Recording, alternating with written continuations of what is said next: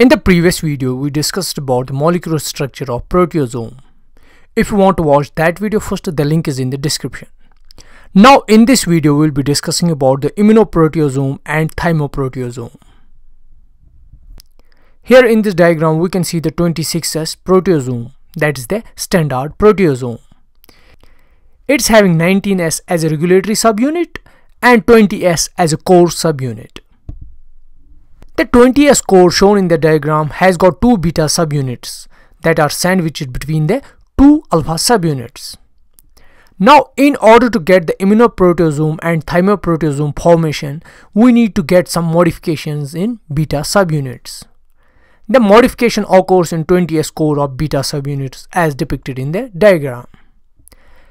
And it must be noted that only the catalytic residues of beta subunit rings are modified. Moving further to the next diagram, we can see the standard 26S proteasome. It's having catalytic residues as beta 1, beta 2, beta 5 from the first ring of 26S core and beta 5, beta 2 and beta 1 from the second ring of beta subunits. So in nutshell, we can say there are only three residues that are catalytic residues which are substituted by its isoforms in amino and thymoproteasome.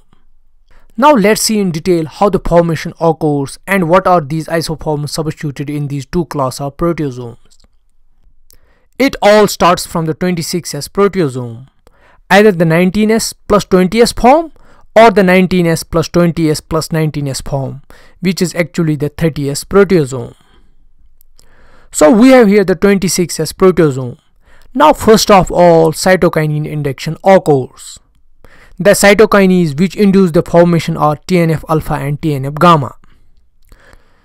We see in the diagram, upon cytokine inductions, proteasome residues are replaced by distinct isoforms like beta 1I, beta 2I and beta 5I, and this forms as the immunoproteasome. In the same way, same cytokine induction in the thymus produces the thymoproteasome, while we get isoforms in the form of beta 1I, beta 2I and beta 5T. So there is little bit of difference here. The beta 5T is different from immunoproteasome. That makes it the thymoproteasome. So this is the brief outlook of formation of immunoproteasome and thymoproteasome with the differences in the structure of catalytic isoforms from beta subunit rings. I hope you like the video. If you like it, give it a thumbs up. Do consider supporting my work on Patreon.